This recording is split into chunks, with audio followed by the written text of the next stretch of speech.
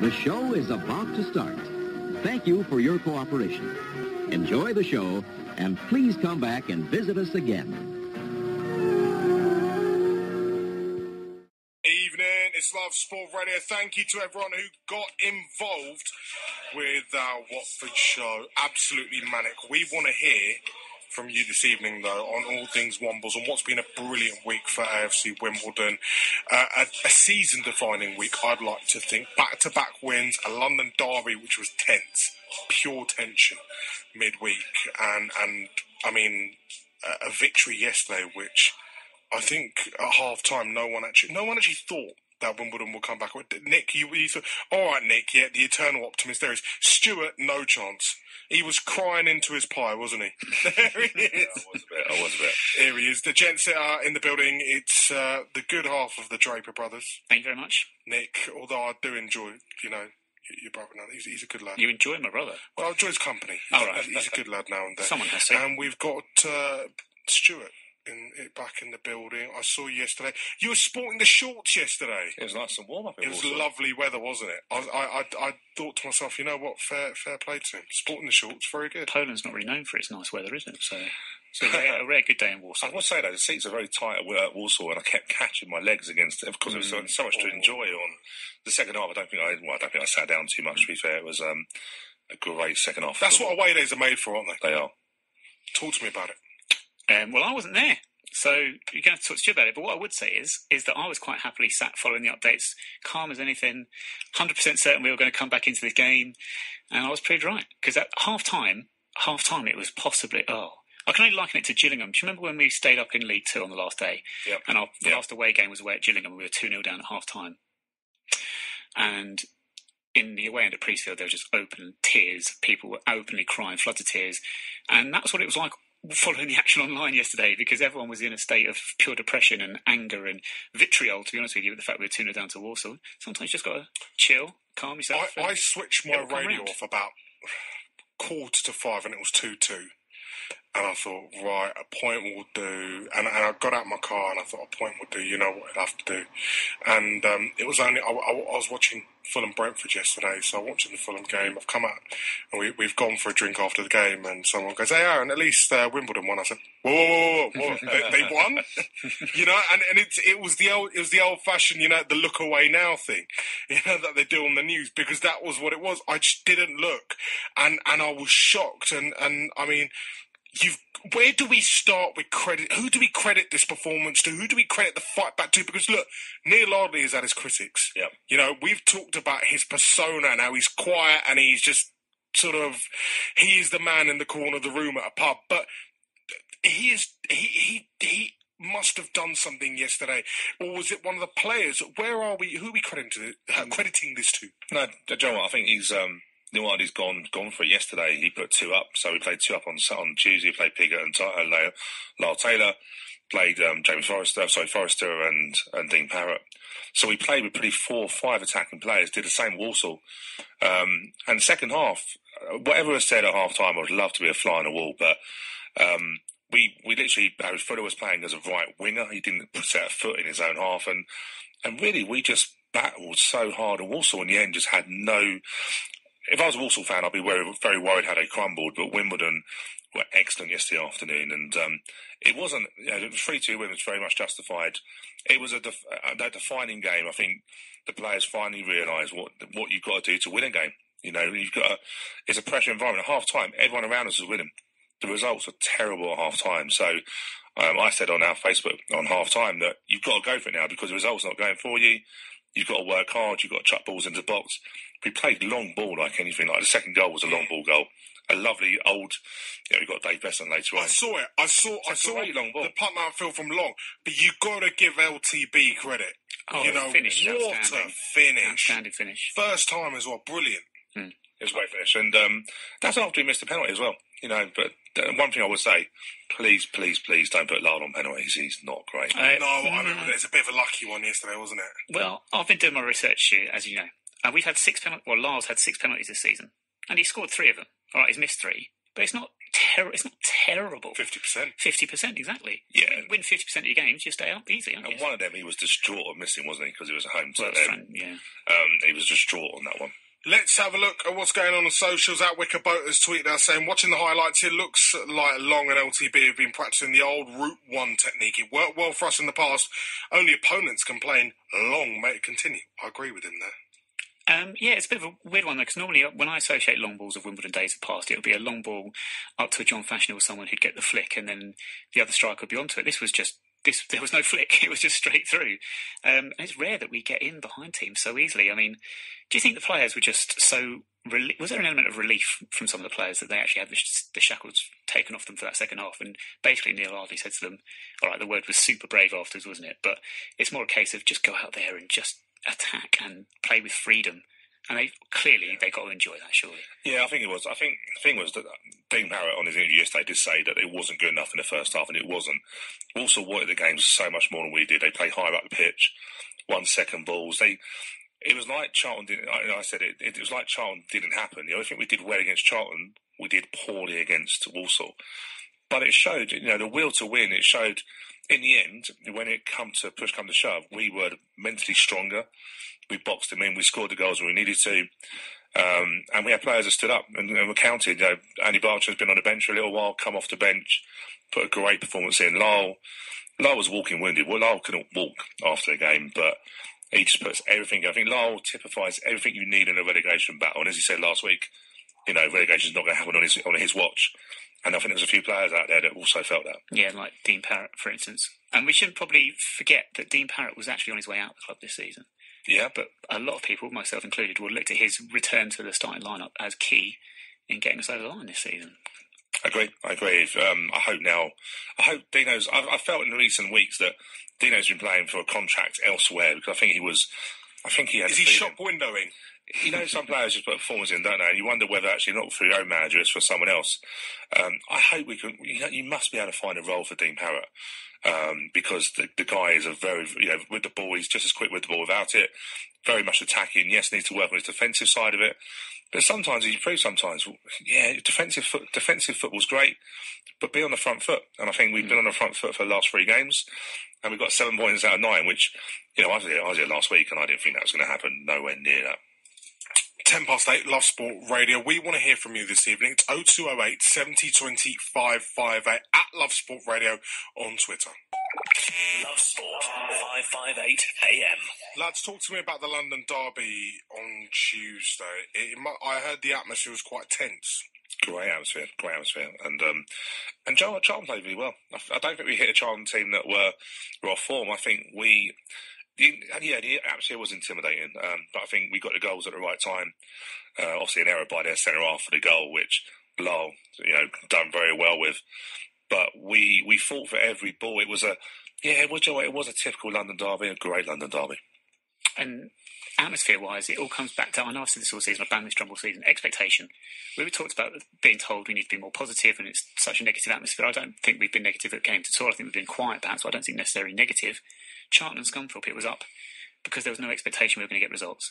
It was not a Shrewsbury at home on the first home game, but it wasn't Fleetwood at home where we're going in there expecting to be the better team or expecting a result. We weren't expecting it, and the crowds will always create more noise when you're the underdog. Funny you say that, Nick, because we've had a tweet from Dave Abbott at Ratty75. Nice one, Dave. He's tweeted out Love Sport Radio saying, if we survive, will this recent run be seen as enjoyable? It's stressful on a roller coaster, but survival will make it memorable. He's got a point. Hey, look, the last 3 games have been amazing, but it disappoints me. We've got to the 42nd game to really get on and get amongst teams. I think I've put a neck on the line here. I think we've done enough to stay up now. I really do. I think for us to now get in trouble, we've got to do something seriously bad. Yeah. But is it not more of a feeling of relief than joy and happiness and what have you? Because if you look back on this season, and we're never going to look back on it fondly. No. We could finish this season very strongly. We could get 3 points at Doncaster. We could beat Oldham. We could. But I'm not going to remember. We could even end up with more points than last season. I think we ended up on, but. Yeah. You're not going to think that was a great season or we've improved or anything like that. It's been horrendous. Does it prove how difficult this season and League One has been this year? I think it probably proves how defensive we've been. I think it's shown now when we had to really put a performance in. Neil Ardley doesn't play 2 forwards up front. I can't remember the last time he played 2 forwards up front away from home. So I think I think we've gone attacking, and I think we've shown now that actually we're better going forward than we are trying to keep games tight.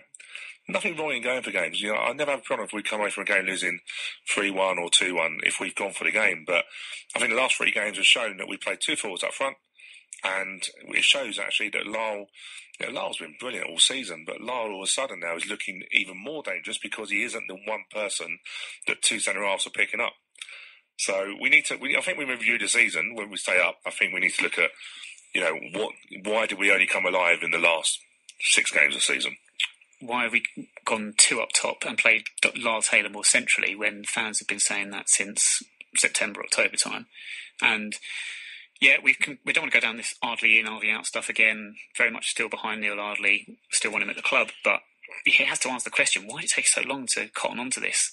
It was almost like he was sticking his boot in. It's weird, isn't it? It's like his bloody I just feel that every time Wimbledon have looked to sort of build on something, they've just stalled constantly.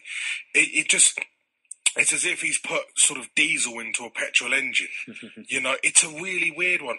I mean, look, 2 6-pointers in a week. Walsall, I'm at the Oldham game. I'm nervous. I'm nervous. The worst thing is I'm working for a Manchester-based radio station. I'm commentating on it from an Oldham point of view, and it's making me a little bit nervous because I'm desperate for that 3 points. I'm desperate for it just to be all sort of nice and papered over. And I'm desperate from the mob from MK to lose again so that we can consign them to League 2 because I just really want 3 points. I can't explain how much I want 3 points for Wimbledon on Saturday. Just to win these 2 games or 3 games back to back, everything that's happened this season would just be gone in my own mind. From an outsider's point of view, I'll forget about the lot. Yeah, but it's put to bed then, isn't it? Basically, and we can all relax, which we haven't been able to do all season. I think that's the thing. We just want it over with now, to be honest with you, don't we? Yeah, I want it to be over with, but I want it to be I hope in the summer not in the summer actually, I hope as soon as the season finishes that we have a review and go, right, what happened? Why do we have to get to the last 6 games? I know the budget table and that says we will be 21st, so we technically could finish 19th, 18th and finish well above where our target is, but why have we only got going now? And I hope we have a good review on the recruitment, and if Neil does stay next season, which I think is a big chance he will, we have to recruit properly and give it a go. It's interesting what you say, Aaron. I don't think this league is that tough, I'll be honest with you. I know it sounds silly, but we've made a good Charlton team look average. But we've made them look average because we've worked harder. And the old Wimbledon team weren't the best skillfully, but they worked harder than you, and that sometimes can be better than skill. It's amazing though because they got beaten yesterday. Yeah, they did as well. I don't know what's going on there. The wheels are falling. I really think let's sort of stray away from Wimbledon at the moment. I know that they are neighbours and whatever you want to call them, rivals, whatever. I really think that Bowyer should get the job there. Yeah. I think him and Johnny Jackson would do wonders for that club because I believe, like Wimbledon, Charlton are a Premier League club. You go to their ground, you look around, it's got the feel of a proper Premier League club, and I've got a soft spot for them. But I mean, plenty of tweets coming in.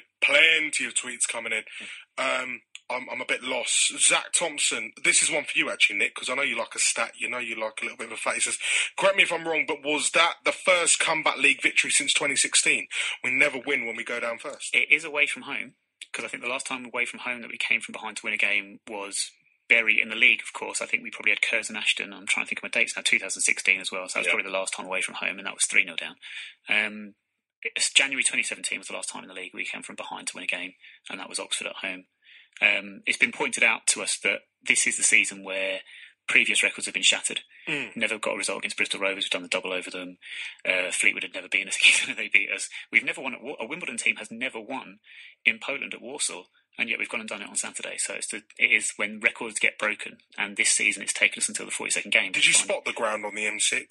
You can't miss it, can you? When I was younger, I always passed every away game. Not every away game, most away games you pass it. I always wanted to go to Walsall. Don't know why. It's obviously, Well, if you look left, you can see Villa though. So it's a bit of a smog over there, isn't it? That's it. Ray Armfield has tweeted in. Nice one, Ray. Said, "What approach will Neil take on Saturday? Super brave again, or set up not to lose?" Good question. It all depends for me. Oldham have got a game in the week with Rochdale, and if they win that, I can imagine that us and Oldham will play out a 0-0.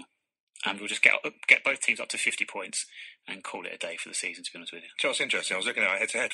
And as you say, 0-0. Our last 3 games, we've only played 3 games against Oldham, and every game has been 0-0. So not to disappoint you, Aaron, on Saturday, but I don't think we can commentate on many goals. It's all right. You're buying the lagers after the game. Chris Hardy on Twitter. The fans have responded to the performances on the pitch. We're always behind the players. We just want to see them fight like they've done so well this week. I agree with his point, Chris. The problem is, or I guess the problem, I don't know if it's a problem, we've never seen this situation with Wimbledon before, where since 2002, it's just been the only way is up. You know, it's like that record's on repeat, the only way is up, baby. You know, having a relegation battle, having to actually find your feet in a league rather than completely go for it or settle in, you know, nicely. This is a point where you're going to experience some turbulence, aren't you? We have. We have. We did have the season where we had to stay up on the last day, of course, and we went through that. I think it all comes down to this week. What we've seen is a team that's been playing at a really high tempo, isn't it? And I think that's possibly the difference. Charlton, I don't think we particularly approached that game much differently to many games this season, where our objective has been to stop the opposition from playing before we worry about our own game. We just did it at a much higher tempo and pushed a little bit high, pressed higher up the pitch, didn't we, against Charlton? That was only the main difference. Yeah, Charlton was a hard game. They're a decent team. They've got some decent players, and I agree with you. Yeah. You know, but one thing we didn't do, we bullied them. We didn't allow them to play. You know, we were lucky in a way. I say lucky. We'll not go went off with an injury, but Dareth Charles come on, which you can't ask for more than that in a sub. And we bullied Charlton's forwards. And there was a psycho. Is it Seco? I can't get his guy's name now. Who's the big forward up front? I'll find out for There's a few of them there. We bullied them. We didn't really allow them to play. But that's what you want. You know, part of the old Wimbledon spirit. We want to see teams come off and be knocked off the pitch. And I guess that's why someone like Robbo, in his pomp, was effective. He did that, and people loved him for it, because let's be fair, he's a bit rough around the edges, Robbo, you know? And it comes back to almost the philosophical way that Neil Ardley approached the season, and wanting to change our style of football, the way we go about things, make us more attractive, and perhaps lose a bit of that Wimbledon DNA almost in the way we go about things. 8:20, Love Sport Radio, 0208 70 20 558, at Love Sport Radio on Twitter. We'll be reading more of your tweets out next. Plus, we'll be speaking to Dave Beasant. Love you to bits here. We do. You Wombles on Twitter. Thank you very much to everyone who's got in touch. Let's read out some more of your tweets. At Stevie Don has tweeted us at Love Sport Radio saying, sounding great, fellas. We're on target for our best ever season. We've been punching for 2 seasons now. What do you say to that? Would you agree with that? Yeah, I would agree with that. And overall, we have been, because we're above where we should be for our size of club, size of stadium, size of attendance, all those sorts of things. What I'd say is that if we'd have gone into the season accepting that and promoting that, then people wouldn't have been so annoyed with how poorly we started the season. Instead, we were expecting top half. That's what I say. Yeah, I think, do you know what? I think Wimbledon fans are ambitious. I don't think they understand what consolidation means or anything like that. And maybe I'm the same with that. I just want to see the club keep moving forward. I don't think the league's been as strong as it was last year. I think there's been some average teams. And I think that's been a frustration, that we've seen some average teams come away from Kings Meadow with maximum points or come away with a draw. And you're thinking, if we'd gone for them, I think we could have done. I know, that's exactly what I'm thinking as well. Exactly what I'm thinking. You expect just a bit more heart, a bit more fire, just something a bit better. It's like, guys, look, I know you're giving a 5 or 6 out of 10. Notch it up to a 7, you'll probably win the game. You know, that's what it is. I know I said that, you know, League One seems difficult this season. I think there are 3 or 4 outstanding teams in there who are obviously going up, and they're pushing forward. You've got your middle section of underachievers. I think Charlton head that up. And then you've got the perennial, you know, boys who are down the bottom, who are just struggling. But I just really think that if Wimbledon could have capitalised like they did in League Two during the playoffs, let's be fair. Let's be totally fair. No one expected Wimbledon to get into the playoff final. No, I agree. Yeah? The difference is that for every team that was playing a 6 out of 10, Wimbledon were given a 7 or an 8. We're lucky because we had Lyle Taylor, lucky because Tom Elliott was there, lucky because Akinfenwa was there. You had such a good nucleus of a squad that was not... I mean, let's be fair, they weren't spectacular. I remember the Cambridge, was it 4-1 at Cambridge? Yeah. John Mead scored with a striker's finish. I mean, I'm just sitting there going, what? That's John Mead, mate. What's he doing? And the finish was beautiful. Yeah.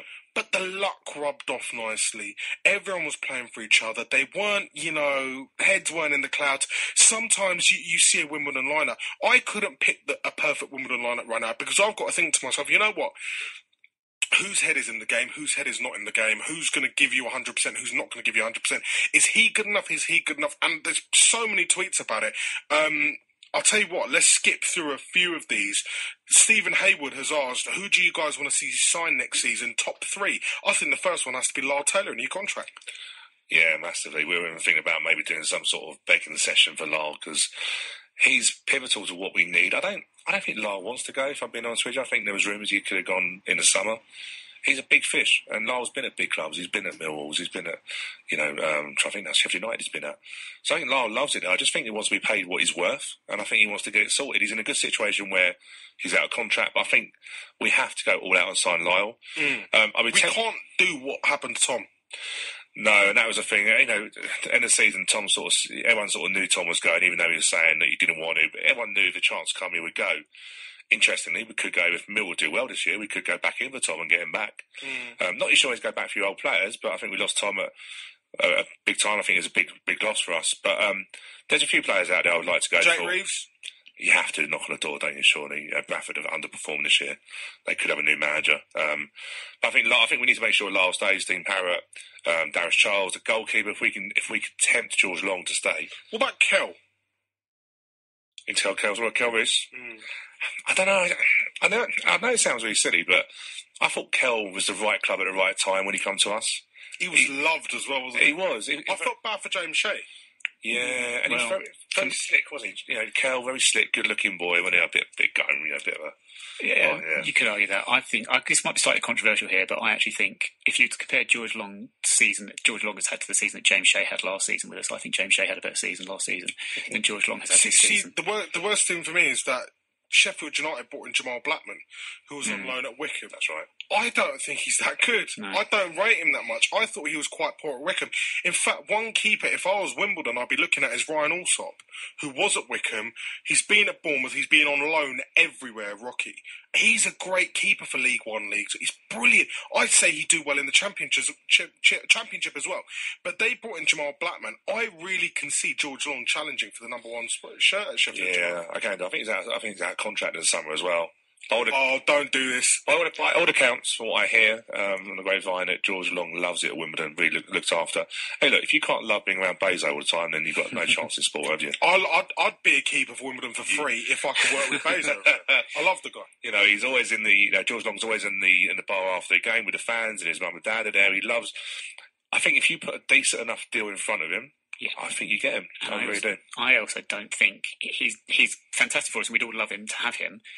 I don't think he's necessarily turning many heads outside of us and Sheffield United, to be honest with you. Is that because of where the club is in the league table? Quite probably, yeah. More than likely, where we are league position. He's been steady, consistent. He's steady and consistent throughout the season. I can't think of one game where he's been outstanding. Who else comes in for you, though, from outside? Who are you looking at thinking, yeah, they could do a job? I think you look at Targeman, don't you? I like Eves at Gillingham. I think he plays quite well in terms of that sort of side of it. There's a few that always knock around. Kinde from Barnet? Yeah, but I don't know if you get him. He's on quite a long contract, isn't he? They look like they're headed. Well, don't get me wrong, they won this, but they might be going out in the Football League. Yeah. You wonder with Kinde, he got a long contract, didn't he? A decent deal, and he's done nothing this year. You wonder, is his heart? Is he just maybe one more season too long at Barnet? There's a striker at Fly that I like. He's got 20 goals a season. It's a target man. You've got to get a target man in. You've got Hansen, who's gone to Bury. There's a few around that we've got to try and maybe put some decent bids in. If Tom Elliot's available, I think you go back for him like a shot. There's one player from Luton yesterday scored a cracking goal, who I keep going on about, but Pelly Ruddock at Luton. Centre midfielder, but he doesn't really get many games at all for Luton. It's ridiculous. I don't understand why. I'd have him in our midfield above any of our current midfielders, to be honest with you. But then James Collins as well, we missed out on him in the summer in the window as well. Went from Crawley. Didn't he? Again, will Luton go above their station and go, we now need a better striker? Because Luton love to spend, don't they? And they'd be a strong team in this. I was always a fan of Barry Corr. Yes, he scored yesterday, didn't he? Yeah, at Cambridge. He was at Southend for years and years and years. And then he went to Cambridge, and I know he's had a couple of injuries. 33, I reckon, for a season, Barry Core. He'd be a class act. Very, very quickly, because I know we've got Dave Beasant waiting. Adebayo Akinfenwa, new contract at Wycombe Wanderers. Looks like they're going up to League One. He signed a new one-year deal yesterday ahead of their game against Yeovil. One, it looks like the Wombles are going to be facing him. Two, could he have done a job? I love Bayo. I was gutted when he left, absolutely gutted. At this point, he signed a contract now, so that means you have to play against him next season. Darius Charles against Bayo next year. That'd be a battle. I thought Tyrone Barnett would have done a job for us this season, so Bayo certainly would have done it. So, yes, I'd have had him this season. Yeah, it's good for Bayo, though. Another year contract, and he's done well, so yeah, it'd be a good challenge next year. 8:30 on Love Sport Radio. I promise we will read more of your tweets at Love Sport Radio. Keep them coming in there at 9 Years Podcast. YRS, right, yeah?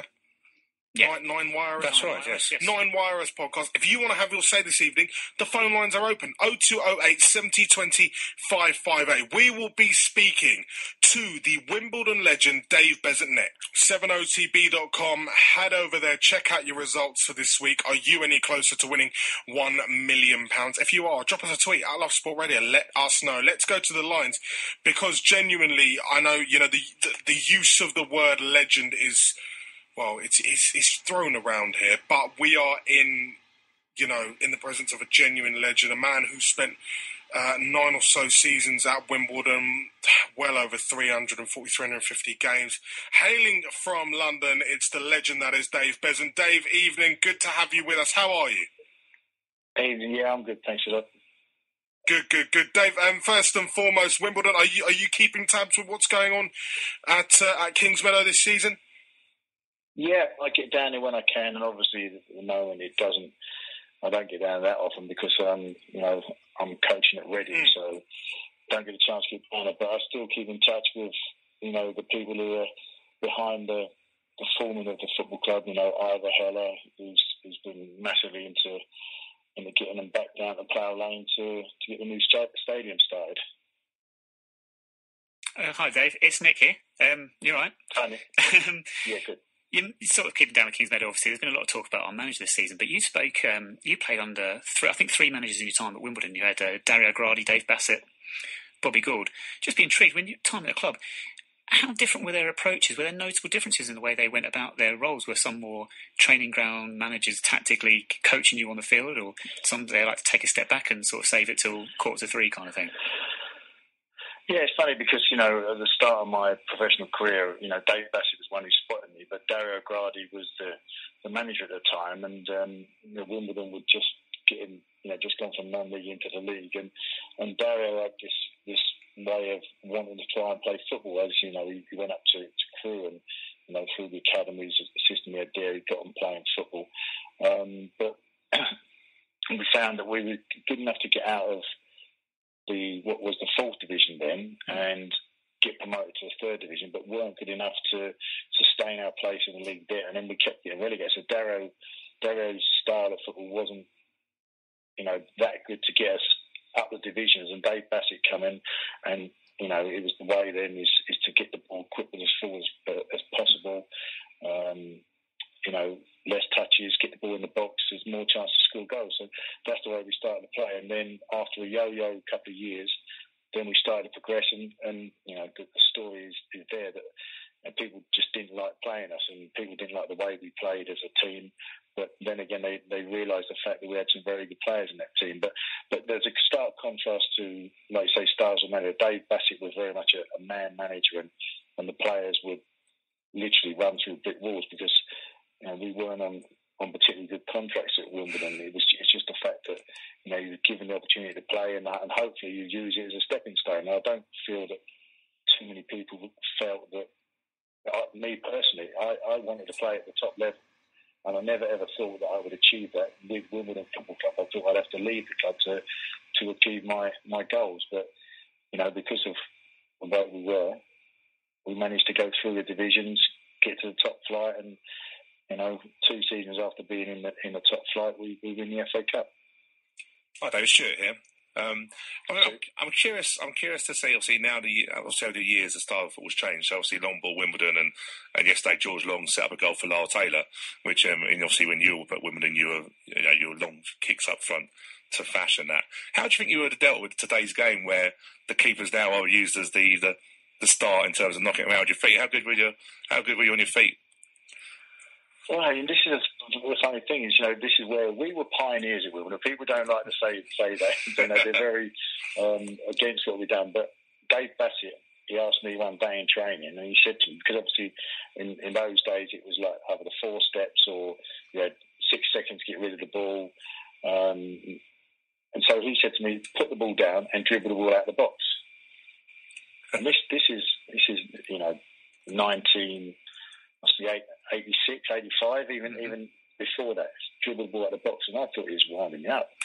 But then he said, no, because now you can get further out because people don't necessarily come and shut you down because it was the offside thing. He didn't want to close you down because if the ball came back, no matter where you were on the pitch, you was offside.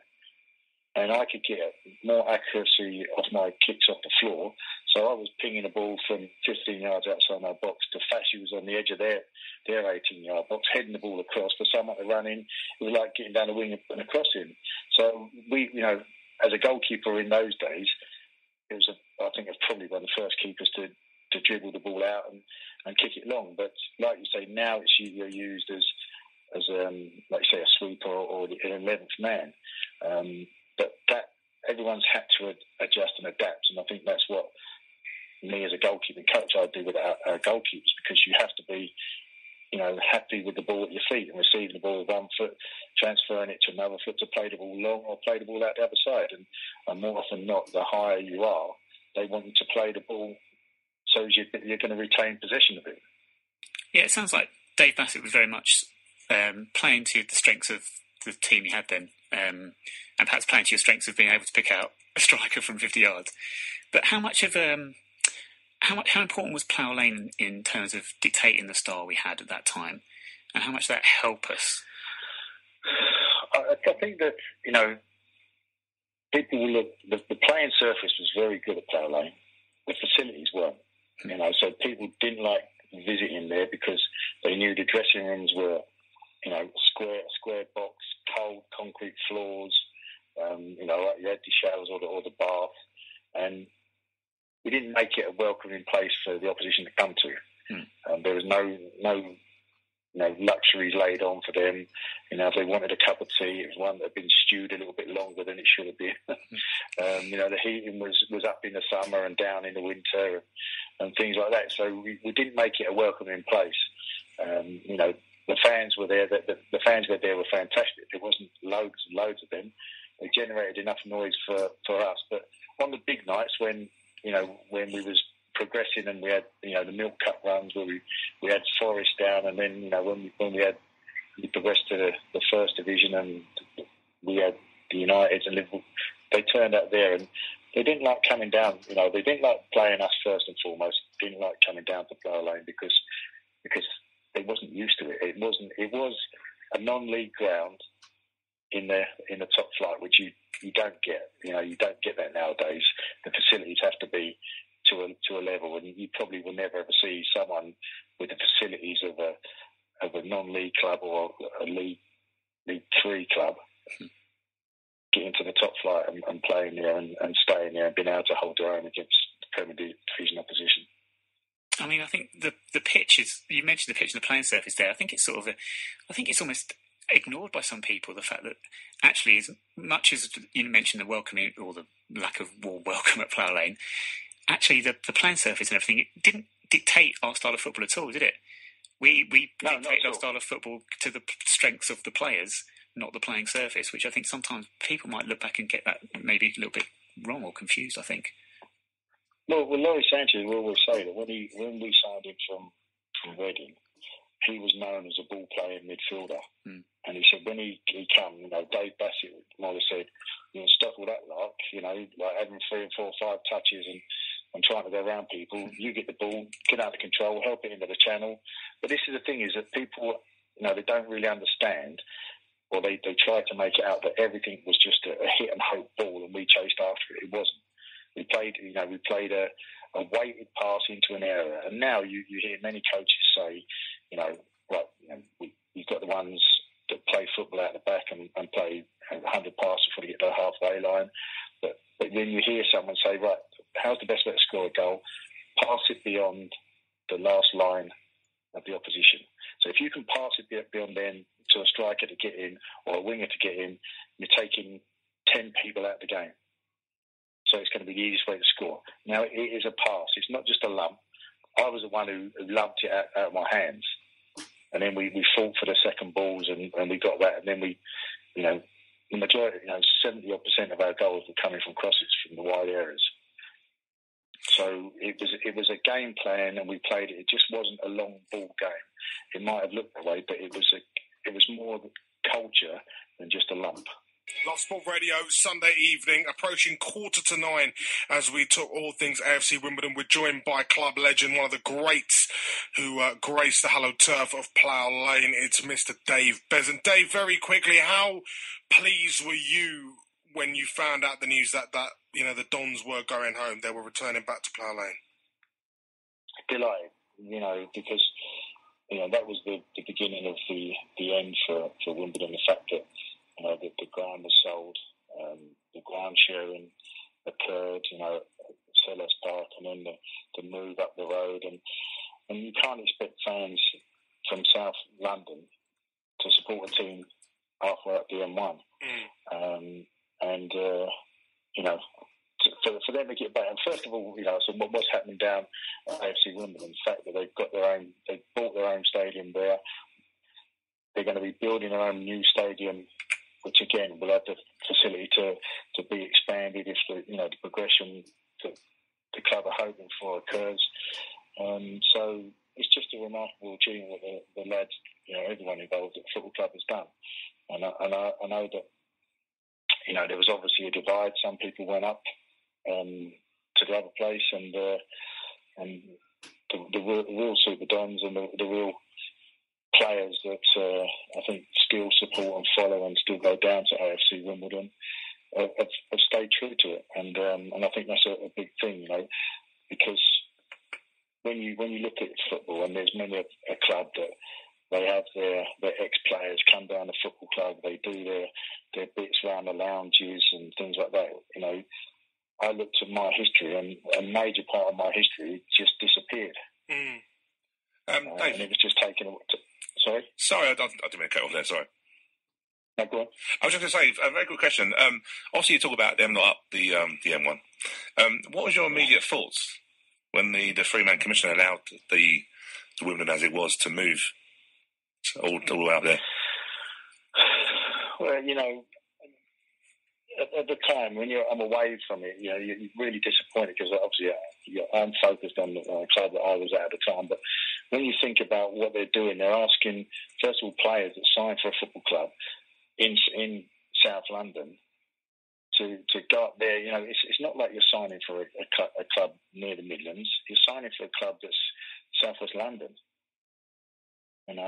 It's just all expectations of no one looked at how hard it would hit the club from a fan's perspective. No one cared how it would affect those people that they're expecting them to have to do an 80, 90 mile round, 100, 160 mile round trip to go and watch their home team play. It was all just overlooked, and how someone could come to that conclusion, it just baffles, I think, everyone that's got anything to do with Wimbledon. Well, I'm sure you remember the day very well, but also we're coming up to 30 years since that FA Cup win against that Liverpool side at Wembley. Wimbledon have got obviously celebrations going on at the club. Can you quite believe it's 30 years? Can you quite believe it's gone? Do you still get together with the guys at all? Or are you looking forward to the celebrations later on in the year? I mean, that's the hardest thing to think, that it's 30 years ago. Just our time's flown, and we've lost a few people on the way, which is a sad thing. But we've still got our nucleus, and it's amazing that Wally went out to India and obviously got really bored out there, and so started texting and WhatsApping everybody, and because of that, we set up a WhatsApp group, it was from the originals. It was from the lads from the third and the fourth divisions that got Wimbledon. And you know what happens in football. You know, you get to help the club achieve something, and then when they go to the next level, maybe you're not classed as good enough to go for that next journey. You know, I was fortunate. I went through a lot. There was people that, you know, Paul Fishington, Andy Sayer, Kevin Gage, played for us at a top level, and then go somewhere else. And when we've got this What's Up group and Stevie and Mickey Smith, all those people are on it with Wally, and it's just a fantastic. And some of the memories that you find hard to remember, but when someone else just mentions a word, you think, oh God, I remember it. And we had such a good time in getting to where we got. And, you know, all the money that players earn nowadays, I wouldn't have changed my journey from Division 4 to where I got to, with Wimbledon being a major part of it, and the players that were at that football club, they were unique. And, you know, they was all in it for one thing. They was in it for the football club, in it together, and in it to try and to make a better career for themselves. And it was unbelievable what we achieved with that group of players that stayed together for an awful long time. Dave Beasant, you are an absolute gentleman as well as a legend. Thank you so much for joining us this evening on Love Sport Radio. We hope to have you back again soon. What a man, what a gent. That's Dave Beasant. This is Love Sport Radio. This is Love Sport Radio. Thank you very much to Dave Beasant, a great guy and an absolute Wimbledon legend, for joining us this evening. Thank you to Mark for that question, asking about the three-man commission, at Mark at CIFF. Big Dave has tweeted in saying, George Long's kicking has been monstrous the last 3 games. Most kicks have been landing just outside the opposition's box, all very Wimbledon, especially if there's a target man next season. Yeah, anyone? I agree. Yeah, just agree. Yeah. Can you imagine Tom Elliott this year with George Long supplying him or Bayo just holding him, not getting top corner. In reply to Ray's tweet, Paul Jeter, Essex Womble, has said he wants 2 up front on Saturday for starters. Yeah, Pig. I think so. That's all we've got anyway. They've got 2 forwards left. Feed the pig. Definitely. Feed the pig. John Hudson at John Bean says, if we finish above MK for the first time ever, this will be one of our best seasons ever by definition, irrespective of the quality of football. And don't forget a big cup tie against Spurs. But please, can we stay up?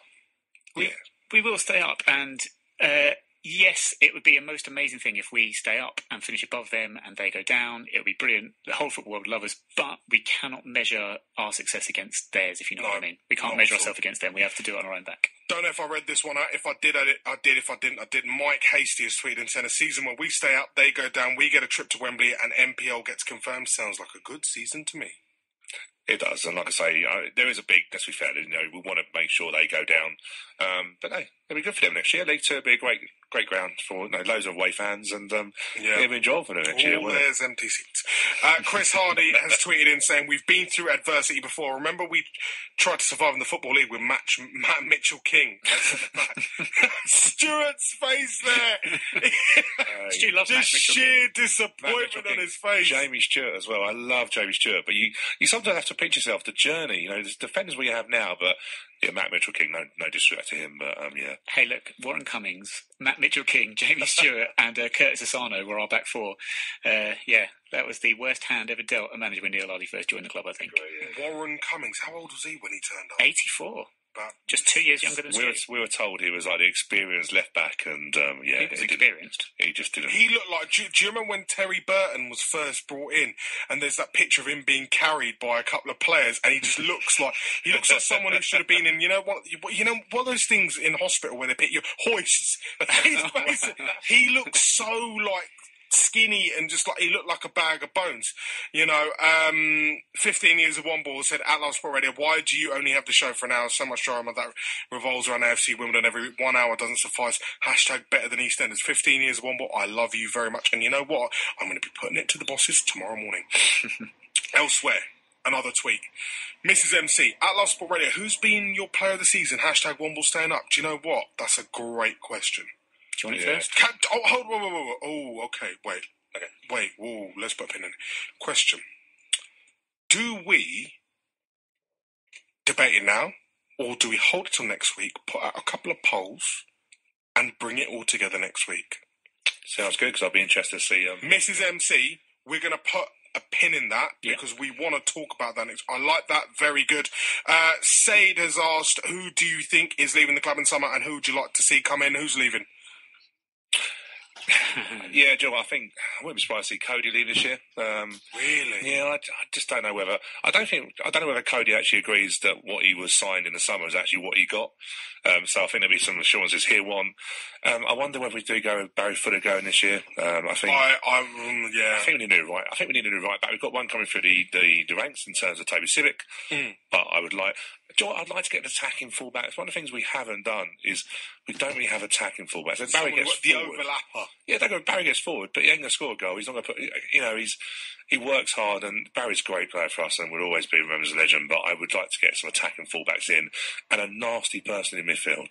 Puts his foot in, doesn't mind getting a book in, but really leads that midfield. Yeah, I think there's a good word used on TV today, passive. I think that sums up our midfield this season, actually, for loads of it. Passive midfield, and we do need that, someone who's going to get into flying to tackles and put themselves about around the pitch and everything like that. In terms of players leaving and what have you, bit of a spoiler here, Callum Kennedy will leave in May, and he will sign a contract with us in July.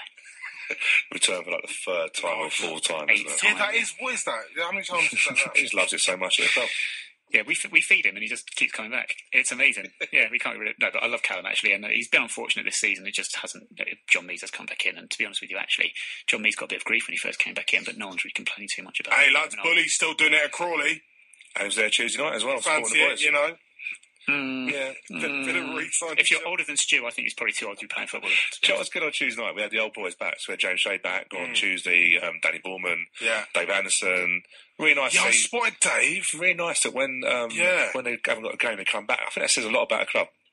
Good atmosphere, good vibes. Right, we've got 1 minute 20 for any other business. Well, I suppose we have to very touch on this 8% thing because people are going to expect us to talk about it. We're going to run out of time to talk about it, but maybe next week we'll mention it. But no, I'm not happy. I'm not happy at all with this ridiculous season ticket thing where apparently you've got to attend or notify your non-attendance for 8% of games for you to be able to renew your season ticket the following season. I don't understand. It's almost like the club is saying, we don't need your money for season ticket holders. If you pay your money, they're quite willing to take that away from you, which I think is insane, to be honest with you. And just say, if you want to voice your opinion and have a say, we've got an open meeting on the 19th, Thursday the 19th, which should be fun. And in terms of, we were talking about budgets during one of the break. Apparently, it's come out this week that the budgets are going to be a little bit, more sort of lenient. Neil's going to have a bit more cash to play with, isn't he, in the summer? Is that because Ian Trott's wages off the wage bill? Bye-bye.